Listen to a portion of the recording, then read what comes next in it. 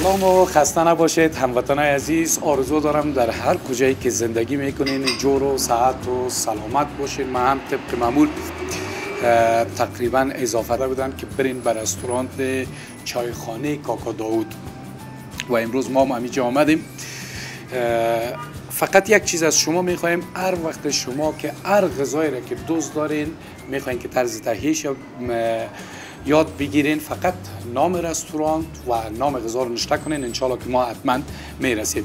یک خواهش دیگه دارم، امیل ازش شمایی که بیننده هستین برای دوستایتان هم زنگ بزنین که بیننده برنامه ما باشن یا در فیسبوکتان شیر کنین که همه دوستایتان بیننده افغان استریت فود باشن. امروز ما آمدیم به رستوران چایخانه کاکا داود. خب کاکا داود، میشه کمی مواد لازمه پیاوه تخم بر ما معرفی کنی که چی هست؟ این شما میبینید پیاز است، همراه نارنج است، این هم مرچ تازه است، این مرچ سیاه است، این نمک است، این هم کشته است، این هم مساله است که خودم درست میکنم به دستای خود، خیلی خوشمزه و خوشبوی تا جرمنی و انگلیس هم رفته از این. به شک ولی یک ذره باز برمان بده. چشم. دیگه این هم تخم مرغ است. خب خیلی بسم الله دیگه بخیر، خودت کار شروع کو. درست من چای مندازم من بر خودت، چای خو میگیری؟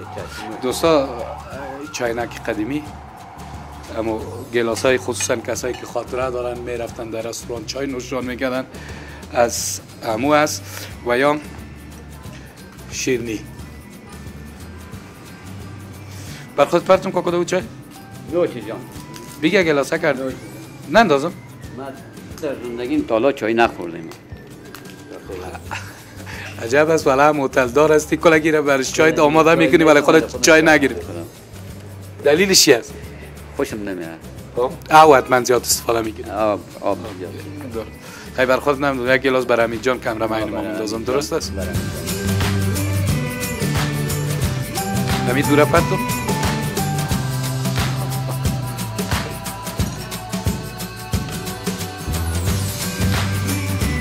از خودت است.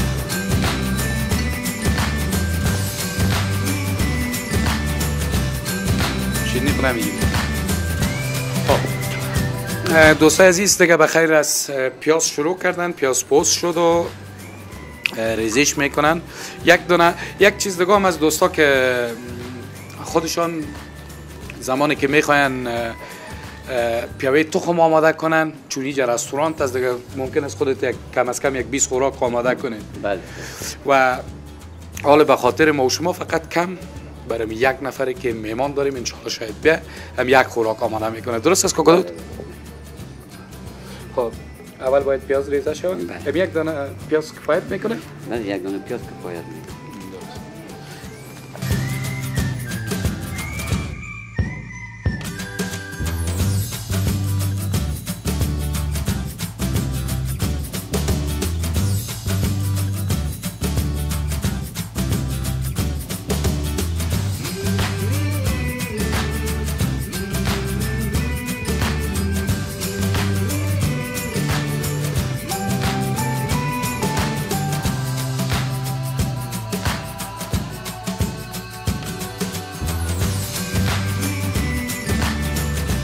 کاکا داود فکر کنم که دیگه بخیر باید بریم طرف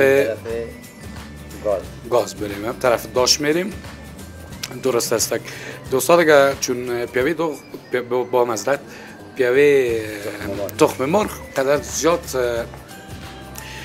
مواد لازمه کار نداره، اگر چی که هست که اینا خصوصا یک چیره پیشتر گفتن که خودشون آماده ساختن مساله را.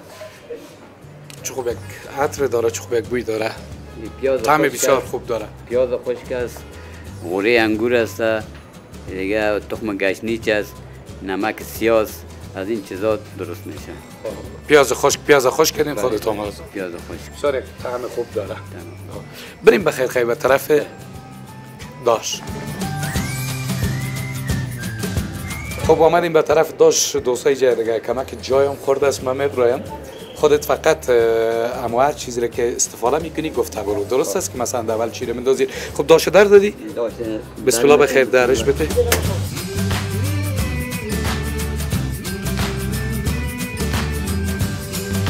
خب اول کمک روغن ریختین.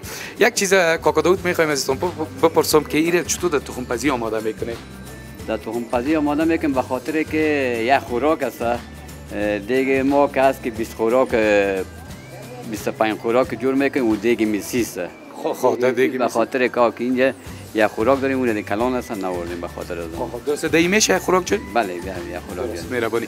دوستا شما دیدیم که اول کمک روغن ریختن. بعدشون پیاز.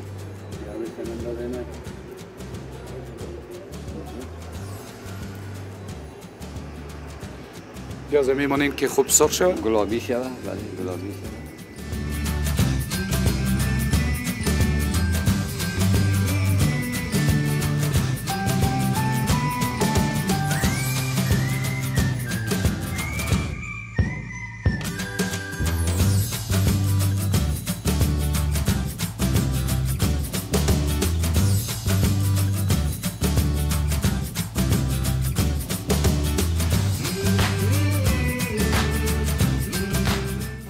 فکر میکنم آماده نشده، هنوز گلابی نشده.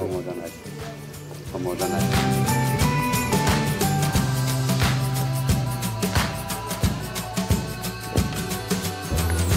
پیاز گلابی شد، بعدش بانجان رو میره میده میکنیم و ما بینش مندازیم. پیشتر دیدم بانجان میاره میشست بسیار خرد آوردی، چرا؟ به خاطر که خرد است تخم نداره. خب برای پیاوه تخم باید؟ پیاوه تخم ما به خاطر از که بانجان رو میخورد خوشمزه است. خب درست، هم خوشمزه است و همی که تخم ندارد. من دیگه ایرم تو جدا برای پیاوه تخم شما جدا میکنید. بله خود ما خودش جدا میکنیم به خاطر که اون کلانش تخمک داره. بعد از این دوستای عزیز که پیاز گلابی شد بانجان میره توته میکنن. همونطور از کاکا داود دیگه باز پیاز اضافه میکنه. پیاز اضافه.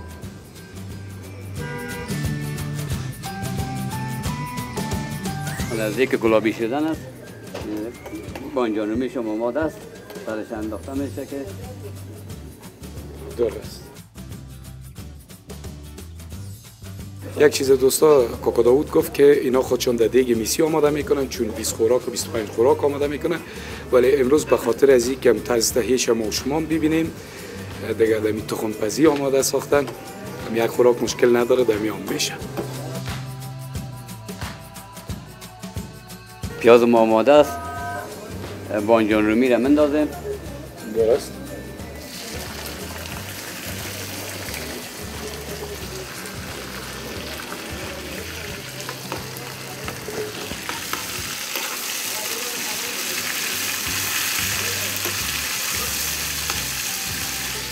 بعد از بانجان می چی؟ بعد از بانجان رو می دیگه این چیزا میمونیم سرپوش کراهی را میمونیم که خدا بانجان رو می نرم کنه. چند دقیقه میمونیش کاکا داود؟ 5 دقیقه. برای 5 دقیقه میمونیم که رومی خدا نرم کنه. درست است.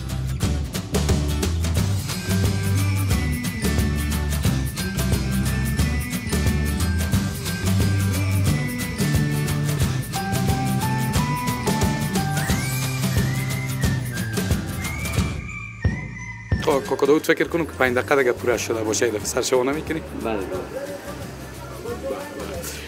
دوستا کامرامین ما دیگه از پیش شیشه تصویر گرفته چون جای بسیار تنگ بود که اگر شیشه رو تفت میزنه فکر کنم درست شاید دیده نتونه.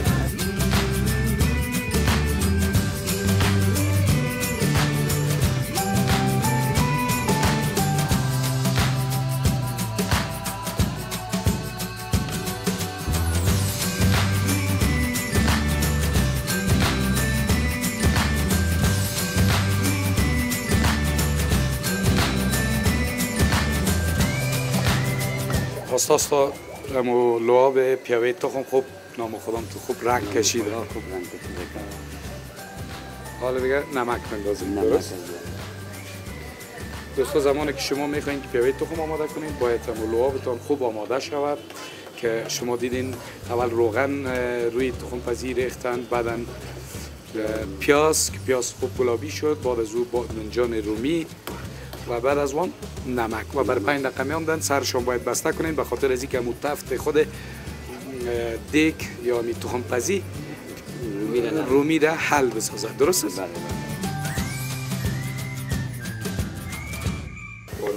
لواب ما آماده شد، آماده آب انداختن. آب بندازیم. یک چیز است دوستای عزیز که باید آب جوش باشه، درست؟ آب یخ باز شاید تمیم مزه نداشته باشه. بله. یا مشکل نیست اگر آب یخ هم باشه؟ نه، آب فقط آب گرم باشه. آب گرم. این شد پیاوه تخم. خب این حال دیگه بخیر فکر کنم که نوبت تخم مرغ رسیده. قرمه پیاوه در حال جوش آمدن است. بعدش هم تخم مرغ میندازیم که رویش هم چیزا میمانیم و سرپوش کرایی را میمانیم که خودش دیگه خود پخته کنه. بعد از اینکه اضافه ساختین باید یک چند دقیقه بانیم که خوب سر جوش بیاد. جوش کامد بعد از او باز میشه که درست.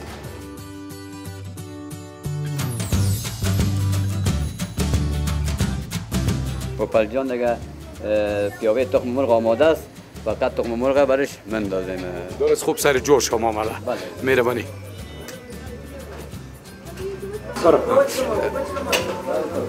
کاکا داود من فکر میکنم که تخم همراه پوستش مندازین که خوب هم تو جوش بخوره. با جوشانده میشه. تخم مرغ جوشانده میشه. یک است تخم پیاوه. خب تخم پیاوه به می شکل میشه. تخم پیاوه به می شکل میشه. فرق کرایی و تخم پیاوه چیه؟ خب حالا فقط این مثل کرایی واره آمد دیگر فرق کرایی و تخم پیاوه آب داره. او خو کاست لواب است، یک کاست آبدار است. آبدار سال شاید دیگه ما اضافه کنید. یکم اضافه میکنیم.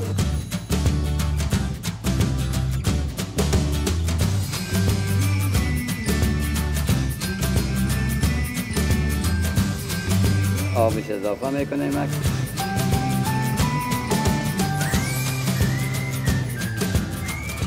خب حالا سرپوش میمونی؟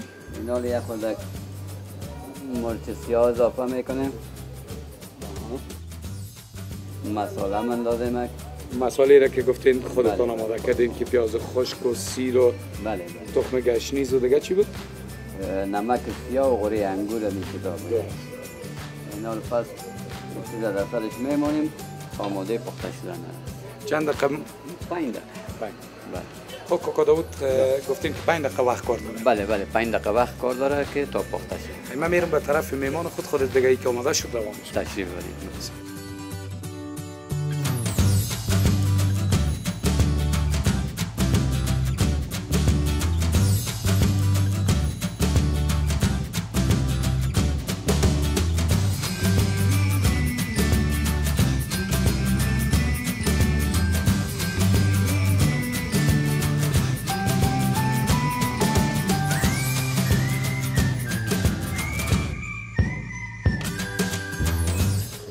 دوستای عزیز امروز رحمت جان میمان ما است. یک بچه بسیار با همت، یک بچه پرکار، زحمتکش تا یک لقمه نان حلال برای خانه و خانواده خود پیدا کنه کار میکنه. امروز میمان ما است ولی من نمیفهم که خودت پیاوه تخم دوست داری. معمولا همین جوانا قدر کرده شوروا و پیاوه و قروتی جور نیستن دیگه. نمیفهم که خودت دوست داری. یعنی امروز طرز تهیه پیاوه تخم بود. دوستا تقاضا کرده بودن که یک دفعه بریم. نمیفهم خوش داری یعنی؟ بله ما پیاوه تخم مرغ بسیار دوست داریم و از خاطر از این است که در چایخانه کاکا داود دائم میایم و پیاوه میخوریم. نوش جان. کاکا داود خیلی بیار بخیر اگر آماده است. ببخشید.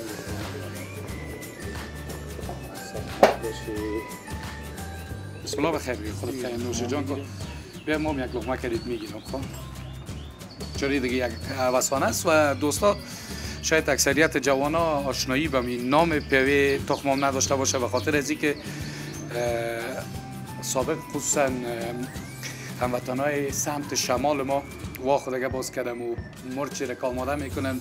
مرچ شمالی نام داره. خوب بسیار مزه‌دار می باشه و فکر کنم که در کابل هم آماده میکردن دیگه. واقعا که بسیار یک طعم خوب داره.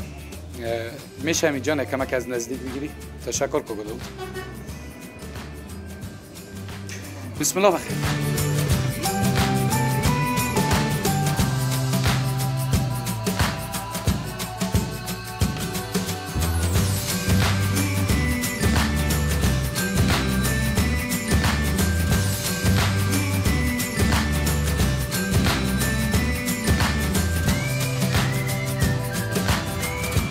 واقعا دوستای عزیز بسیار مزه‌دار، لذیذ. نمیفهم که رحمت جان مزه داد یا نه.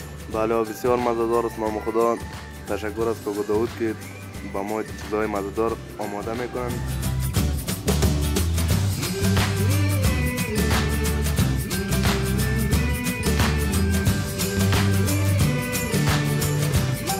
دوستای عزیز، رحمت جان در این ساحه کار میکنه، البته شغل آزاد داره و امروز از شما تقاضا کردیم که مهمان برنامه ما باش. لطف کرد و ما افتخار بخشید که آمد. رحمت جان در کار بارت برکت باشه. نوش جانت دیگه. من میرم به طرف خزانه دار. خود آرام مانتا.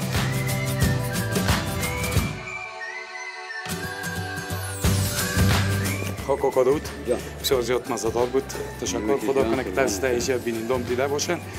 خب امی خود تو خوراک بود از ما. پولش چقدر میشه؟ اصلا قابل تانه نداره. قربان سر سلامت باشین. باشه مهمان ما باشین شما. میفهم نه ما دیگه باید پول بپردازیم. 100 روپیه میشه. یعنی خوراک 50 روپیه. خوراک باشه.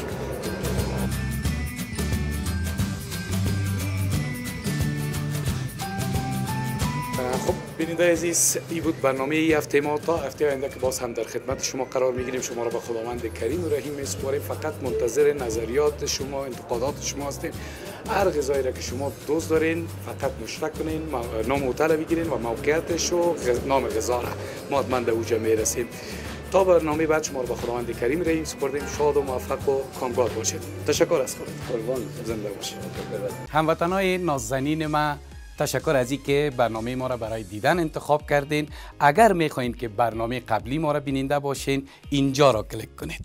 و اگر میخواین که برنامه بعدی ما را بیننده باشین، اینجا را کلیک کنید. و اگر میخواین که همیشه برنامه‌های خوب آریانا را بیننده باشید، پس اینجا را کلیک کنید.